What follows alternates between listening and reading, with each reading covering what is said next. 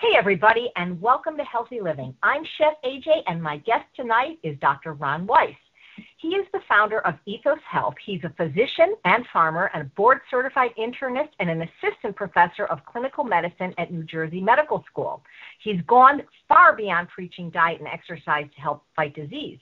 Last year, he launched Ethos Health, which he believes is the only farm-based primary care practice in the country, on 342 acres in the verdant rolling countryside of Long Valley, New Jersey, in Morris County, an hour away from Manhattan. Ethos Health is a novel healthcare setting which offers patients and members of Ethos communities supported agriculture, CSA, immediate access to a wide assortment of heirloom vegetables and fruit grown just steps from the exam room, inviting them to experience the power of organic, locally grown, plant-based food in a sustainable environment. A botanist by training, Dr. Weiss's farm is preserved, and he is committed to promote the health of the earth as well as people. At Ethos Health, through individual medical visits and a comprehensive educational program, A Year of Mindful Living, Dr. Weiss and his staff prevent and reverse illness by taking each patient on a journey towards plant-based whole foods lifestyle. Dr. Weiss, who holds an undergraduate degree in botany and music, partners with experienced organic farmers who conscientiously grow living medicines, which are delicious, nutrient-dense, and grown with methods that enrich the health and the soil and, in turn, the health of the patient. Please welcome Dr. Weiss. Boy, that is amazing. You really have taken the Hippocratic Oath. Wow, I'm getting dizzy.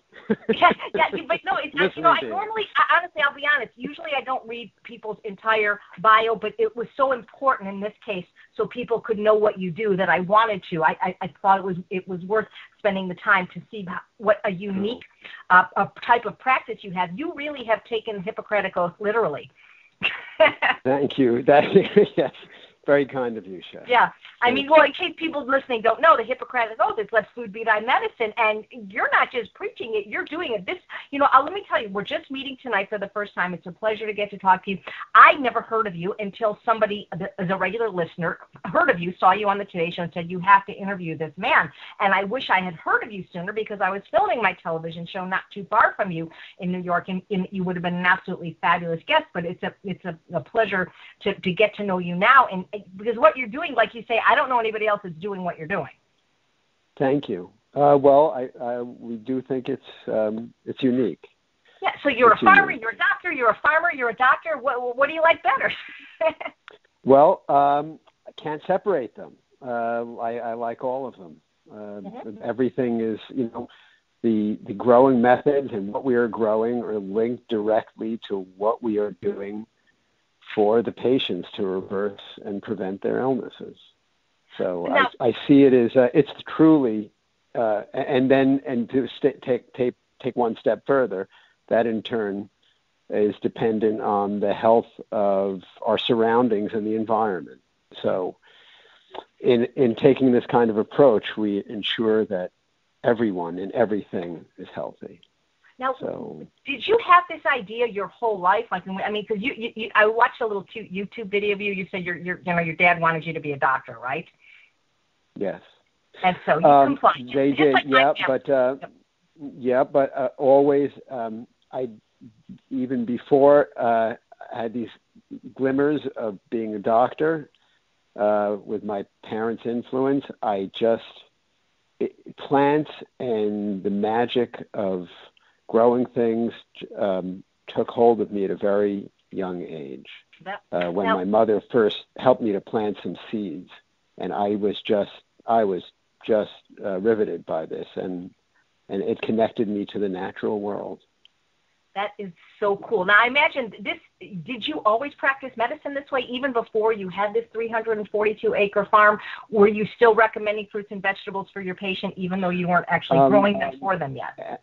Absolutely. So the point of change, cataclysmic change in my life professionally as a doctor was about a year after I finished all of my training. I'd been a practicing doctor for a year, and my father was diagnosed with end-stage metastatic pancreatic cancer.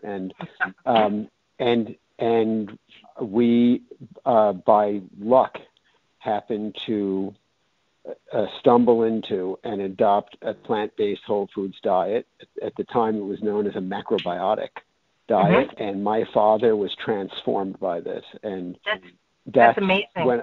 This is the experience that basically made me realize what the power of these foods were. And then from that point on, I adopted, these whole unrefined foods as the primary tool with which to help people. But it wasn't until I put all the other stuff, the growing, always on the back burner until finally we came across this farm 4 years ago that I had wandered onto. Actually, not many people know this. I'd wandered onto this farm 25 years earlier as a medical student, just taking some pictures, and it just so happened that I ended up on the same farm again 25 years later. Well, we call that Bashir, huh? Yeah. Yes, so I believe it is. Yeah. For those that don't speak Jewish, it just means it was meant to be. So when your father got ill, how long ago was that? How many years ago was that? This was in 1992. So that was. This was 1992. 20, so it was 20. Yeah. Wow. So that's but so how 23 years ago. That is amazing. That's amazing. Yeah. So up until the farm, did you have sort of like a regular practice, just working with us? Well, I started off with my father's illness. I was an emergency room attending at one of the busiest hospitals in New Jersey. It wasn't like ER where there was a team of doctors. I was the only doctor in the entire hospital all night long, and it was a very busy ER. So I did that for about 6 or 7 years, and that really. That was a very formative experience for me because, I was just impacted by the vast flood of acutely occurring manifestations of chronic illness, all the heart attacks, all the strokes, all of the, diabetic catastrophes. And I got frustrated because I could not, it was very wonderful being able to save people in the moment, but at the end of the day, I knew they would be discharged and just continue on the same road. And that's when I decided to really leave the ER and make more of an impact by prevention, addressing preventive issues. And then I went out and opened up a primary care multi-specialty practice. And that's where I was until a few years ago we bought the farm. Right. Wait, don't say that. Just buy the farm. We don't want Yeah. No, we hope you didn't want the farm. That's a metaphor, obviously. So, yes. Purchase that since you purchased. You kind of remind me of, Green Acres. Remember that TV show where the lawyer from Manhattan, And yes, not too far from the fact. My wife was a city girl living on enjoying the Upper West Side life there. And, basically she, her idea was not to live on a farm. She wanted to live in New York. And in a penthouse. I wanted the farm thing. I smell a documentary in the making because this is just such a fascinating story. Obviously, the Today Show picked up on it. I watched the piece on the Today Show and it was great, but on one level I was disappointed because why did they have to bring that person who wasn't even a doctor saying, well, you have to be careful on a plant-based diet, make sure you get enough nutrients and iron. Well, why do they have to do that? I think, in miniature, it is the battles. Those are the battles that all plant-based whole foods people fight every day, and it's the that's the way the establishment is. Right. Well, good. Yeah. It's still great that you were on that show. Now, do you have kids, and if so, did you raise them in this way of eating? Yes, we have an 8 and a 9-year-old, soon to be 10 in another week, and yes, we try our best. It is sometimes difficult given the pressures of friends, school, lunches and stuff like that. But we impress upon them a plant-based whole foods diet. Right, because, we get this question all the time, Dr. Weiss, and, just not only on the show, but in life, because people are struggling so much to feed their kids healthy because of all the crap out there. I mean, we just had Halloween, and even parents that are following a whole food plant-based diet, they say their kids are too picky and they don't like vegetables, and so they're not just feeding them vegan crap, but a lot of them are feeding them, regular pizza and chicken nuggets and hot dogs. And can you address that? That's just not good for your kids. I mean, it's just not. No, I don't. Yeah, It's hard. Obviously, I don't think it's good for anyone. Right. But it's hard because I think these foods are drugs. Right. And they have our names on them, and they call us every time we eat them, and they call us to have another serving the next meal or the meal after that. So, and especially with children don't understand these things. Yeah. So I think, for some people can have a slice of pizza, cheese pizza, once or twice a year or once a month, and then go on the straight and narrow. But I think it's most difficult for probably a child to do that. Yes, absolutely. Well, I'm not one of those people that can have it. That's for sure. Yeah. Well, I'm looking at your pictures here, and it's great. The side by side, there you are with, in the farm with the vegetables, and then the other one, you've got your stethoscope and your lab coat on, and you look like you're in great shape. I mean, I can tell from the picture, so you look like you're really healthy. Yes, I specifically make a point to wear a white coat in the farm office, because I think people may get so confused when they come to the farm and may not identify. I had like a identity crisis. Yeah, I figured, what should I wear? Should I wear overalls? Should I wear a shirt? But then I don't look like a doctor, and they may not think I'm a doctor.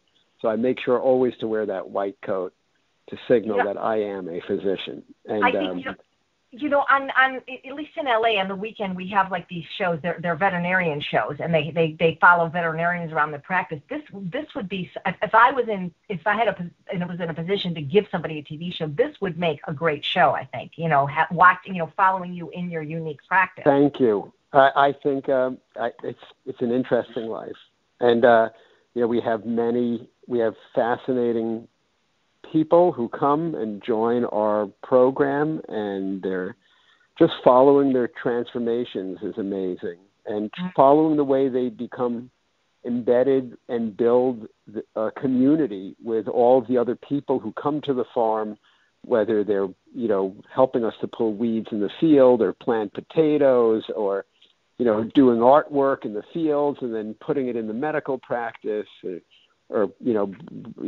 all pitching together for potluck dinners. It's a wonderful and a very rich experience. Tell me about your typical patient now. I mean, how do they find you, and what I saw the girl on your website that lost over 100 pounds, and now she volunteers. Yeah. Well, the farm the farm practice has been open now 1 year. So we are getting, we're picking up speed. We're getting more and more patients, and we have just, the gamut and wide variety of different kinds of people. Everything from, our youngest patients are like 4 and 7 years old as part of a family. And you talked about kids before, their entire family joined our program, our educational and medically guided plant transformation program, which is called A Year of Mindful Living. And the boy who, this past year was 7 years old, did such a fantastic, made himself a fantastic transformation with what we call the 30-day, Dr. Weiss's 30-day challenge. He made an entire school project out of it, and it won the blue ribbon in his town. And it was put in the local King supermarket. And so we have patients like that to, 85-year-olds, and who, you'd think would be at the end of life with their illnesses. But plants are so powerful that they even retrieve these late stage patients. And, it's just, And the other thing is that the people within the community, their fellow members in the program, are so supportive of them. It's just, it's a wonderful process. I would so love to go to you. I don't want to live in New Jersey, though. Can you, open an office out here? I'm just so cold. I went to college. I know, I hear you. I'm so cold on the East Well, you're Coast. in California. It's hard. Yeah. So not many people go east, young lady. West, young man. Do you think this? However, our area is. It's, you would never think. I mean, I know people have an idea of what New Jersey is, and it's, a lot of suburbs. There's industry. There's little, maybe some decaying cities, but much of New Jersey is not like that, and our particular area is just very beautiful. We have, for example, within our town, there are 42 preserved farms, 42 of them, and we are just one of them. And it's a green valley, and it's just, you always have a open invitation to come. We're an hour from New York City, and come, and I think maybe we'll change your mind. Wow. Do you think that this could be a model for other doctors' practices? I mean, have any of them written you and say, hey, I want to do what you're doing? Or, do you have a way to... Yes, well, it's very exciting. I got called, I am an assistant professor of clinical medicine at my old alma mater, Rutgers, New Jersey Medical School. And a month ago, we were contacted by the first-year medical students. One of them founded, under the Department of Humanism, the Lifestyle Medical Students Association. They found out, guess what? What? That perhaps something with food and maybe moving around and being fit was the most effective way to help people. And now there are about 20 or 30 students in that first-year medical class who are so charged up about this. They now are coming to the farm. I've made a presentation to them in Newark, and now they're coming to the farm, and we're going to sit down and figure out how we can collaborate to bring the medical students, interns, and residents to the farm, and any attendings who want to learn what this rich world is about. That would be amazing. So instead of doing like a rotation in obstetrics, they'll do a rotation in farming. Absolutely. Yeah. Well, for years we always invited, and that's how I got the title of the professor. We always hosted students and interns and residents at my old practice, in an inner city area. And, I think it's incumbent upon doctors to always teach. Doctors are first and foremost, we are teachers, and we learn to do what we do because teachers taught us, other doctors taught us. So we always give back and always welcome the opportunity to teach young students and doctors. Well, I was thinking, that Dr. Esselstyn has a family farm, and they have events there. They call it plant stock. I think you should be doing some events, with speakers. I did. I did speak. That was my entree. I made my big debut last August. Rip kindly invited me up, and I spoke at Plant Stock. But I mean, have it at your farm, have something at your farm. I mean, you've got the space. Well, we intend, as we expand our programming, we intend to have, in the coming season, a whole variety. I mean, it won't be one event, but it's a weekly. There hopefully will be many menu items, including yoga sessions, farm fit programs, cooking classes, lectures, movies, all kinds of things.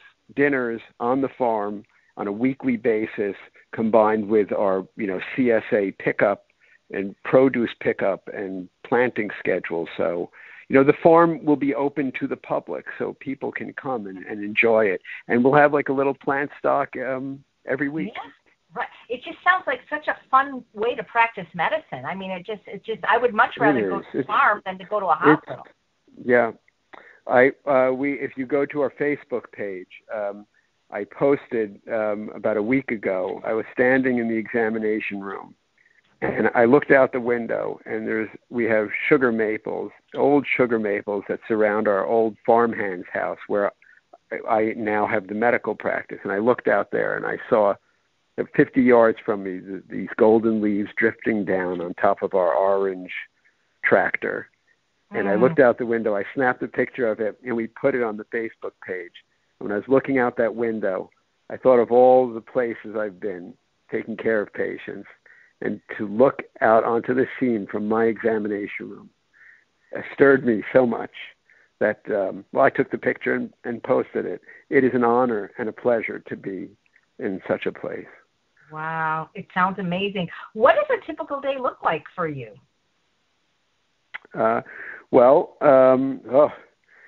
We usually start in the morning, and we start seeing patients. And as I said, there are a variety of different kinds of patients. Sometimes patients come from as far away as, we've had patients come from California. Wow. And usually the farther they come, the more dire their situation is. Cancer patients who come farther distances, or patients who have difficult to solve problems. We have a patient from Washington, D.C. who drives up now, a patient from upstate New York, one from Florida who flies, and so together with Asha. And that's the other thing. We sit down, we evaluate each patient. I would say the initial, a good patient evaluation takes at least an hour on my part. And then my right arm, Asha Gala, who works with me to educate the patients, spends then additional time with them. And then, there are classes throughout the day. We'll break for maybe a Let's Toss class, and patients come into the medical office, and then we'll teach them how to make salads or some recipes, some salad dressings. Then we may have lunch with the farmers, and we'll discuss issues, farm issues, and how we can coordinate planting or harvesting, how we can get certain crops to certain individuals who need them. Like, for example, people who have a disturbed microbiome, either because they were taking antibiotics for a while or for other reasons. We often coordinate, we discuss how we can best feed these patients our fresh root vegetables that have been immediately pulled out of the soil. So they are actually getting some of the soil on their, radishes and carrots, and ingesting that with the great microbiomes from a well cared for soil to help them get better faster. So there's all kinds of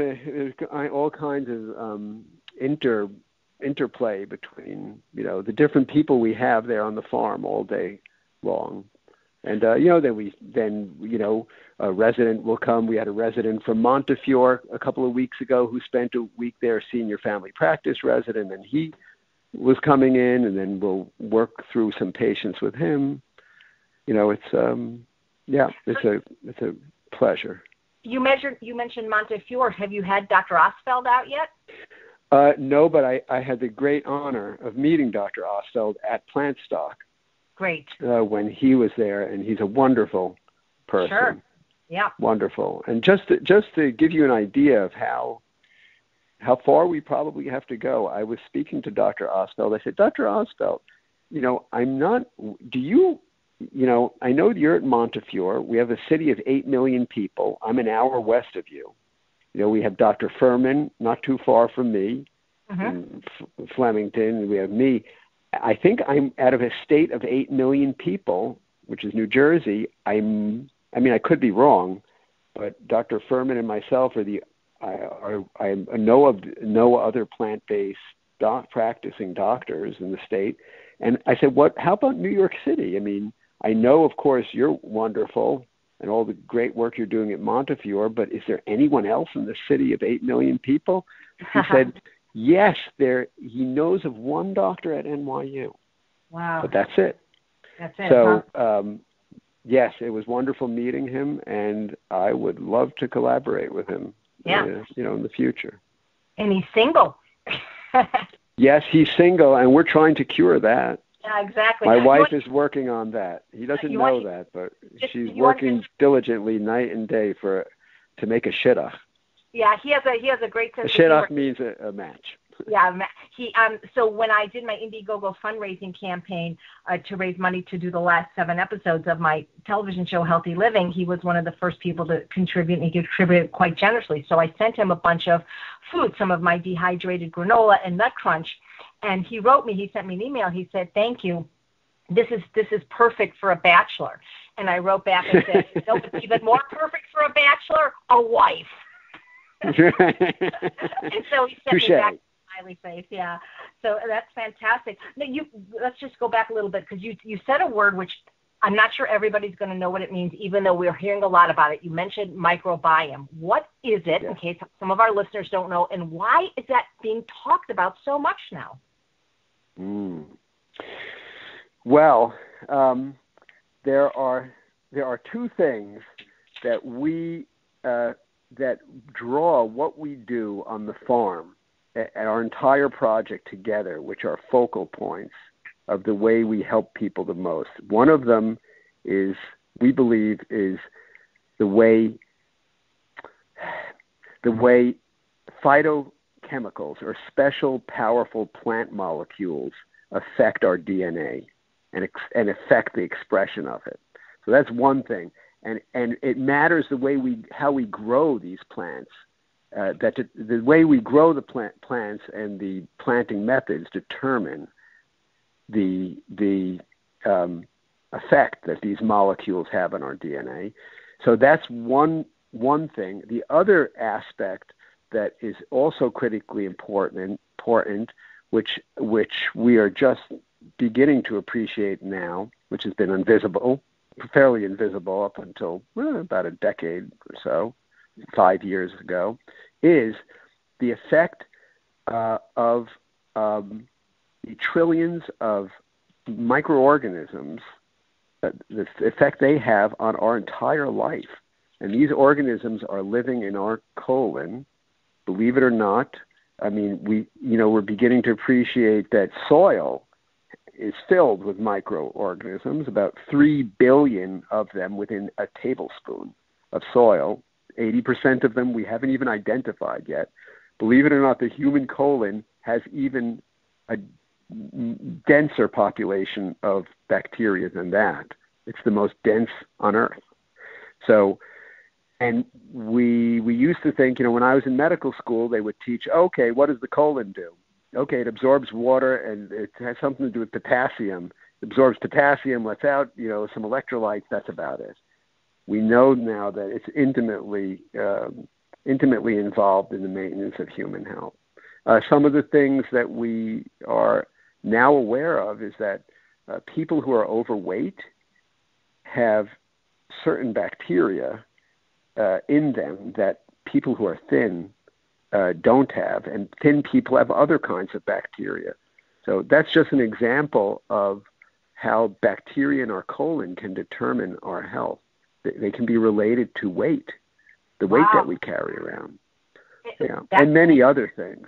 Yeah. Wow. So can we transfer some of this bacteria from the thin people to the fat people and make them fit? Well, this is a topic of constant study and discovery. There are people who have this horrible Clostridium difficile, which is a major epidemic right now. It's a very resistant and life-threatening bacterial infection that people can get in their colons, and it's oddly enough caused by using antibiotics. But the treatment has been antibiotics up until now. Until now, there's some resistant strains no one can help. And guess what we are finding out? That if you transfer stool, like through an enema, from a healthy person into that sick person with that really bad bacteria, it can cure them, where no other treatments did. So you're right. That's like an example of transferring bacteria from one from a healthy person into another where it can save their life. It's kind of gross when you think about it, but it actually is an accepted treatment. But we don't have to, for the average individual, you don't have to go that far. Just the process of eating whole, unrefined plants sets into gear the growth of amazing good bacteria that help us. Just the more fibrous greens, the more fibrous plants you eat, that fiber turns into like fertilizer. It's like a self-fulfilling prophecy, which grows and supports and encourages the good bacteria that make people healthy. Wow. And then the other thing was wonderful is that we've known for a long time on farms, children who grow up on farms, there have been studies done for over decades that these children and other people who are denizens of farms have a much different microbiome and bacterial component than do urban and suburban dwellers. And this is associated, regardless of their diet, just being on the farm, because they're getting these good soil bacteria getting into them, that it improves their health tremendously. This is so fascinating. That's just the stuff that they're coming up with. Do you actually do any of the farming on your farm, or are you just a little bit too busy seeing patients?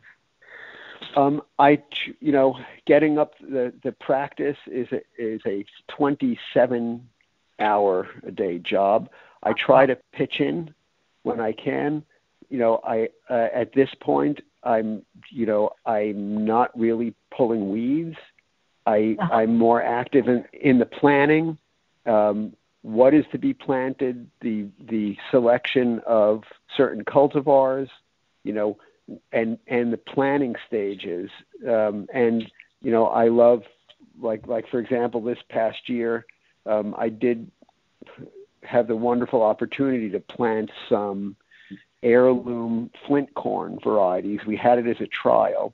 These are corns that are not, these modern sweet corns that were actually developed from a mutation about 150 years ago. Corn was never sweet until about 150 years ago. Right. And these are the corns that are so wonderful in polentas, and they have very rich flavors. And there are a couple that are really old. Some of them were almost lost to, the dustbin of history because they never made it. So we're trying to establish them in our area to see how they grow. And so I basically took that task on single-handedly. You can see, I believe there's a picture, I can't remember if it's on our website, of me with our farm intern, Pete.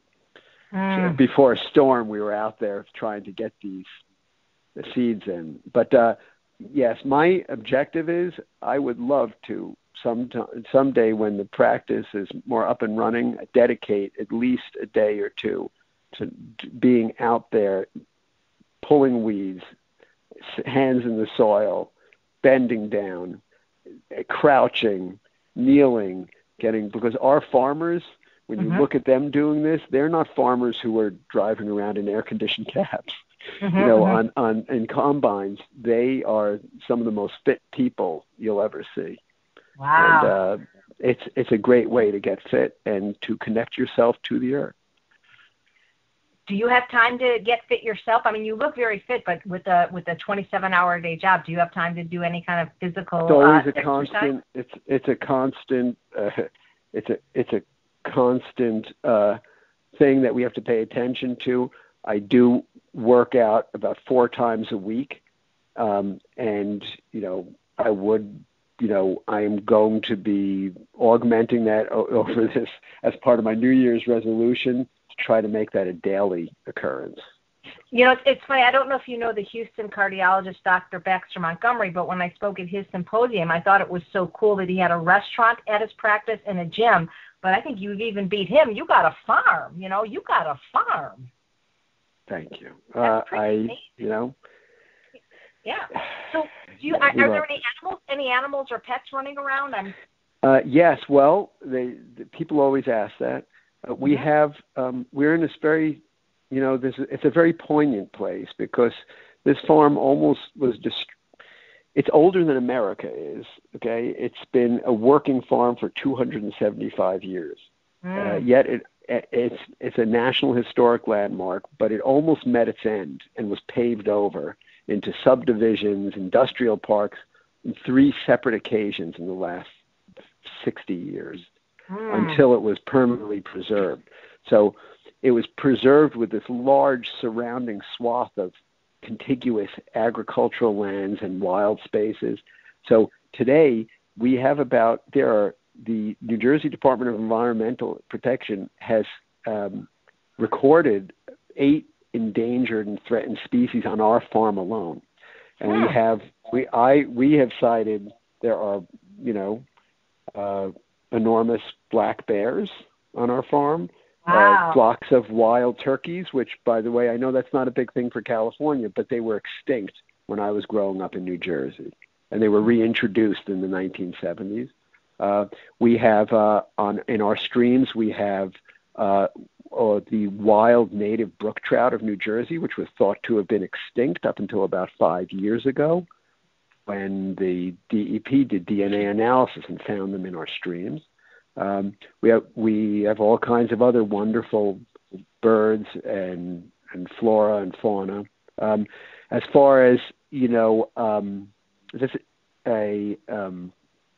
as far as domesticated animals, dogs and cats. I was wondering any farm. Yeah, dogs. well, we haven't gotten. We would like, cats are always useful around the farm because they control, rodents.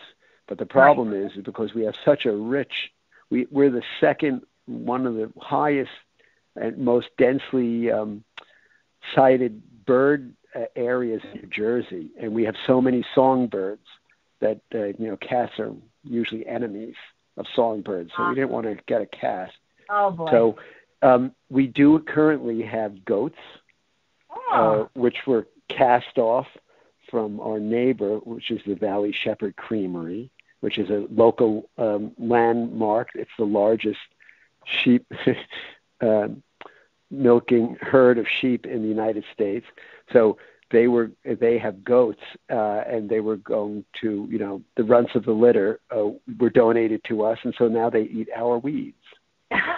We're using them for that, and we use their manure to fertilize our soil. But not to you're not using their manure to transfer the microbiome, though. Yes, absolutely. And we're surrounded by a number of horse farms, and these horse farmers are kind enough to deliver us fresh manure every day. Wow. So Such a deal. That's what we're doing now. Yes. So I was just curious, the name Ethos Health, when I looked up the word ethos in the dictionary, it said the characteristic spirit of a culture, era, or community as manifested in its beliefs and aspirations. So why did you call your practice Ethos Health? Oh, I think there are many reasons, but maybe the most concrete reason that I can give you the shortest answer on is that I mentioned before that this beautiful land was threatened with development 3 separate times. It was almost destroyed, completely annihilated. And on the last time, the people of Long Valley came together. This was in 1994. They were going to take the entire about 1,000 acres of this land and turn it into a housing development with strip malls. And the townspeople got together, took $12 million. Now, this is in the early 90s, and bought the development rights, not the farm, just the development rights for this land. And it was the first time in the nation's history that this happened, that the people of a town preserved the farm in this manner. And then what happened was the state of New Jersey and Morris County came and reimbursed the town people for their $12 million of tax money. Wow. So it was the ethos of our community that that preserved this beautiful land. Yeah. Okay. And that's why we are here today. Right. So Great. this is really payback for Nice. us. I mean, we're giving the people, good things, we think. Fantastic. I do this PowerPoint presentation, Dr. Weiss, and it just dawned on me. There's a slide in there that kind of reminds me of your practice. It's a picture of a physician, wearing a stethoscope and a white coat, and she's saying, "You must be eating too many vegetables. I can't seem to find anything wrong with you." I should send that to you. Very good. It reminds me. So who does the cooking in your family? Oh, my wife is an excellent cook. Great. She does most of the cooking. A lot of the times, I have to tell you that when I'm at work, I like to, if I have to fix things myself, I just like simple things. The vegetables are so fresh and delicious, and that's what we try to instill in people, and the value of having a local, like a farmer grow these things, that the vegetables have different tastes, and just eating the vegetables without not a lot of right. rearranging and recipes, just having that delicious sweet potato, and baking it and putting it together with just eating those carrots and having a nice bowl of dark greens. It's doesn't need a lot of fixing. It's like, because I teach a couple times a year at a spa in Mexico called Rancho La Puerta, and they have this gorgeous organic garden. And before we make the food, we go out and pick it right before we cook it. And people that say they hate vegetables, it's because the vegetables that you buy in the store don't taste like the vegetables. Right, they don't taste it. Right. Yeah. And the amazing thing is that those molecules that determine the aroma, that determine heightened flavor, rich, deep colors, those are the molecules that are very dependent on the growing methods. Mm-hmm. So when you buy a conventional piece of produce that's been stored or whatever, these molecules are not at high levels. And so when you buy something or get something that's freshly grown at a high level, they're accentuated and they make them taste so good and smell so good. And to boot, those are the molecules that are very powerful at reversing and preventing disease and changing our DNA expression. Yep. So who inspired you the most in your life to become who you are? Oh, there are many, it's a process. There are many people. Mm-hmm. I guess my parents to become a physician, mm-hmm. and, my mother's helping me to plant these things at an early age. It mm-hmm. cast the die as far as my love of plants. I've had many wonderful teachers who taught me how to be a physician. There's so many, I couldn't mention all of them. And I would say, there's there are two farmers who I've taken as my mentors who have been just wonderful to me. And one of them is Mark Canright, and he's part of a father-son team, the Canrights of New Jersey. They were the first organic farmers of New Jersey, going back to the 70s. And they were just wonderful. And a man by the name of Dan Gunther in the Hudson Valley, who when I was trying to figure out, how to put this farming and growing food and medicine together, I was thinking maybe it should be a homestead, maybe it shouldn't be a big farm, and he inspired me when he said, no, you have to grow food for people. It has to be for the community, and that's got me to thinking on a broader scale. Mm. And of course, our wonderful farm manager Nora, who is just such a fantastic farmer, and our field manager Katie, who they're just wonderful, and they run the farm on a day-to-day basis, just create beautiful stuff. Mm. If people wanted to get in touch with you or find out more about your practice, what's the best place to send them? Go to our website. It's myethoshealth.com. my, M-Y, and then the word ethos, E-T-H-O-S, help, HEALTH.com. And you can contact us through there on the contact page. And our telephone number is 908-867-0060. Any plans to write a book or anything like that? People always ask that. I gotta keep asking. Okay, next I question. guess in my downtime, after I pay more attention to pulling weeds with the farmers and getting dirty. Maybe will be on the list of things to do. Okay. Well, since you keep saying that everybody asks you the questions I'm asking, here's one that I don't think everybody asks. It says that you have an undergraduate degree in music. So what's that about, and how come? Music. It was my first language. I read music before I could read English, and it affects. I feel the way I, think about the connections of everything in the world, and I love music. I think music is critical in one's health, and we hear music in our natural surroundings. And so I sustain these musical connections and try to imbue them. We try to imbue them in our children and make sure music is an important part of their life. And this coming year, hopefully, we will be bringing this music to the farm in a formal way. We've had some musical events, but this year we'd like to make that more formal and have wonderful, musical events at the farm. Do you play any instruments yourself? Yes, I have my degree. Right, I have a dual degree from Rutgers. I have a degree in botany and also in piano performance.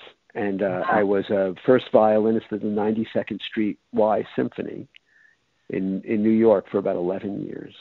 You are just a fascinating guy. I mean, you just really... Yeah, but I play out of tune. That's okay. That's okay. Yeah. We'll let you. So it doesn't sound like you have a lot of free time, but what do you do for fun when you do have free time?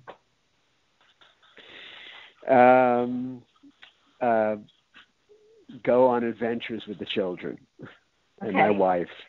Go on our little vacations and spend time with the grandma and the grandpa, Sheldon and Isabel, and play tennis. We love tennis. We love swimming. We're big swimmers and tennis players, and enjoying nature. Wow. Well, that sounds really good. So is your father, was it your father or your grandpa that had the pancreatic? It was my father. Father. And is he still around? No, he was basically diagnosed near death. He was given 3 months to live, and he refused all the conventional treatment and instead went on the diet, and he instead lived 18 months. And that 18-month period was the richest probably in his later life. He did extremely well during that time, and then had a very precipitous decline, and then died because the cancer was very advanced at its diagnosis. But we saw over the year a 50% reduction in the size of his many tumor masses. Which is, there's no chemotherapy that's known to do that today for pancreatic cancer. Right. Now, you're an assistant professor at Rutgers, New Jersey Medical School. So are you actually teaching classes to medical students? Well, my role as professor there is I'm assistant clinical professor of medicine. So we teach the students when they come for their clinical rotations through the office. I see. And I did lecture this past about 2 weeks ago, and we hope now that we have the farm practice up and running, we want to become, more, have more programming. other than just the clinical programming. So we look forward to that this year. If you could get them early on, that might be really cool, kind of Yeah, they're so excited. I think they really get that this is important stuff. So they're so inspired to do this. When you're a medical student, the first and second years, you thirst. You went to medical school because you want to see a patient, you want to help a person, but the typical first 2 years is just filled with looking at blackboards and lecture halls, studying and memorizing huge amounts of data. So this is so out of the box for them, this kind of thing, that I think they'll really love it and they'll embrace it and make it move forward with me. Very cool. Did you grow up eating pretty well, or were you, or did you grow up? Yeah, so that's an amazing thing. Yeah. My mother was, I was born in 1962. We grew up in the 60s. I think my mother was ahead of her time. Mm-hmm. And I remember there were a couple of milestones in my nutritional background as I was growing up. One of them was in the late 60s, I believe it was, or 1970, when the first reports came out that sodium nitrite and nitrate caused nitrosamines, which were carcinogens, in luncheon meats and hot dogs. My mother stopped purchasing all that stuff. Before that, we were eating bologna sandwiches, we were eating like Hebrew National salami and eggs for breakfast. It all stopped for the rest of my childhood. We never saw another hot dog or cold cut, that came into the house. And then there was the news that mercury was found at very high levels in tuna fish. And then that was a couple of years later, in the early 70s, all tuna fish stopped.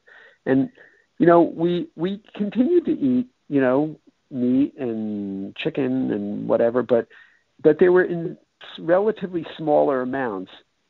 Every person had to go through a very large family size salad and have multiple sides of steamed and plainly constructed vegetable dishes before you could get like a chicken breast or the piece of salmon or scrod or something like this. So really the animal foods came at the end of the meal and were limited. So, and they were just very simply prepared. Like even through medical school, I lived at home, until I was 26 years old.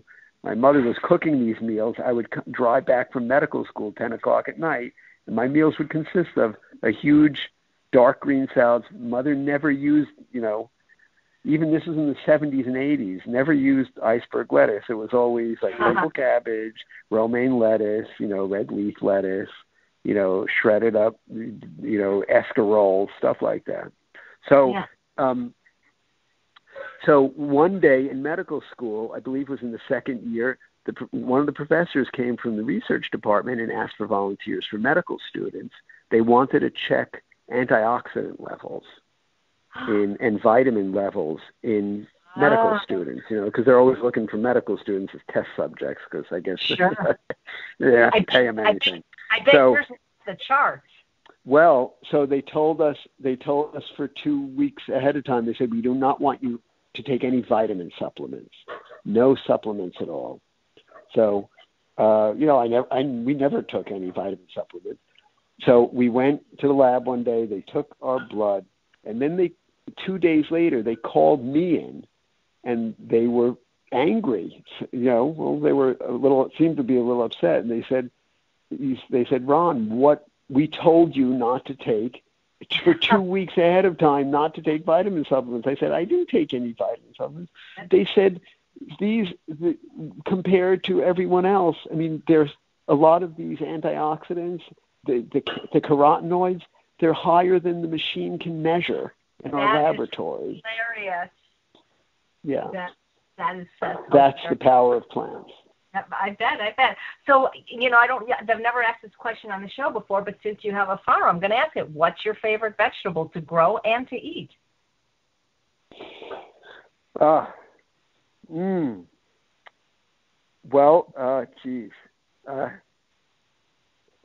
every season has its own superstars. Right now, yep. Osaka red, mustard greens. I never had this. Oh, they are so delicately spiced and just not too sharp, just sharp enough. Just amazing.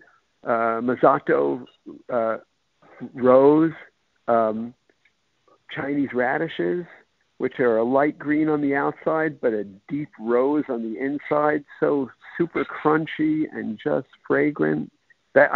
We enjoyed a salad made of that and a dandelion chicory. Like today I had these beautiful, and I don't like to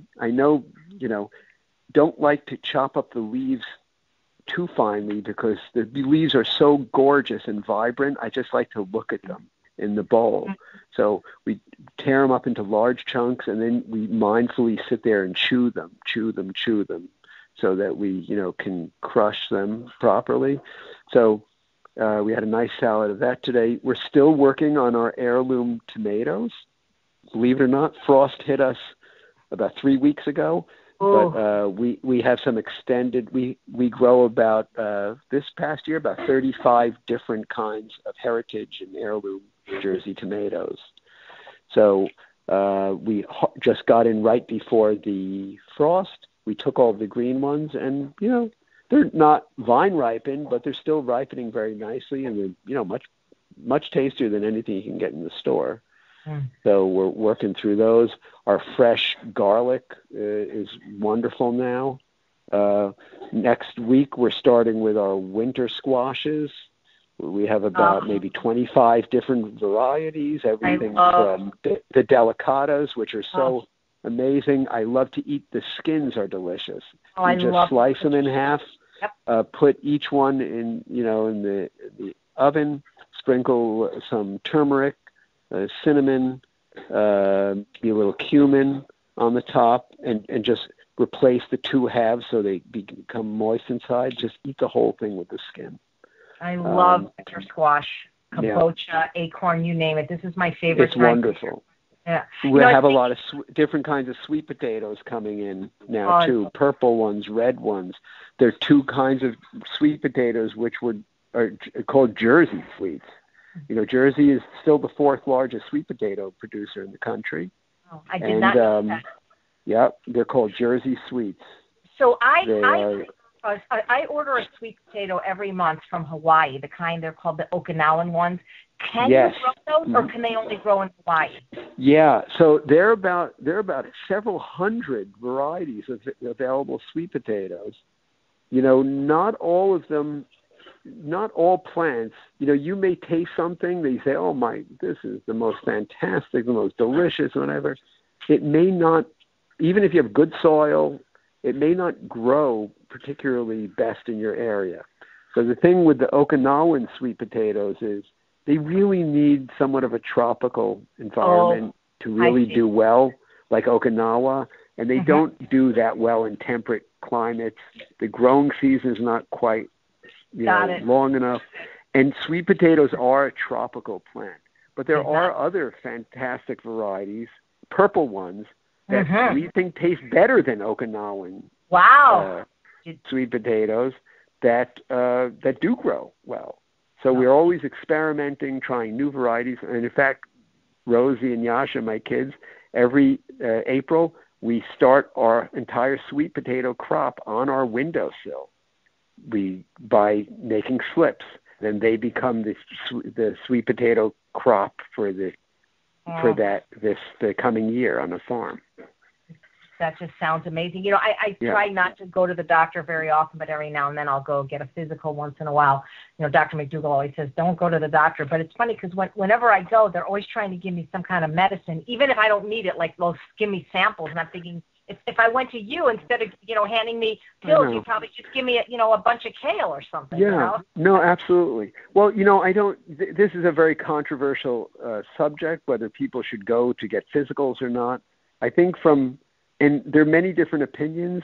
I think from even our federal government and the Institute of Medicine has found that maybe they're not the best things to do. But I think if you're going for the right kind of, I don't like to call it a physical, I like to call it a wellness visit. Yes. I think it can be life-changing. You know, it should be an assessment of where you are, and then where you want to be a year, 6 months to a year from now. You know, it's always a constant struggle to be healthy. You always have to work at it. And I think the annual physical, which, the annual wellness visit is a time to take inventory of who you are and what you are at that moment of time, and then lay out the plans for this year to always improve on it, including what you're going to do from a fitness standpoint, what you're going to do from a dietary standpoint, what you're going to do from an environmental standpoint. There's always stuff to work on. Sure. I don't go annually, by the way, but I do go every now and then just to gloat, because my labs are always just like they never see them. They never see cholesterol under 100. That's what plans do for you. Yeah, I know. It's just so fun. Well, gosh, Dr. Ron, this has gone so fast. It's just been such a pleasure talking to you. I can just hear the passion. The pleasure has been mine, Chef. I insist on you coming to the farm. And my challenge is to you: we have to have some kind of special cook-off for you. On the farm with these fantastic nutrient-dense vegetables, tasty vegetables. We could have an Iron Chef. You know, we last week in Cleveland, it was me and 3 other chefs, Darshana Thacker, Del Schroff, and then the two, Anna and Jane Nicholson. We had an Iron Chef. It would be so fun to do something like that with your farm, where we just go out and pick the ingredients and then have to make something. Yeah, absolutely. We can have an Ethos version. Great. Well, thank you so much for what you do. It's just been such a pleasure getting to know you and find out about you. And one more time, please tell our listeners your website if they want to find out more about what you do. Absolutely. Thank you. The website is myethoshealth.com. Great. It was so great. So thank you so much, Dr. Weiss, and thank you, everyone, for listening to Healthy Living. I'm Chef AJ, and I make healthy taste delicious. Good night, everyone.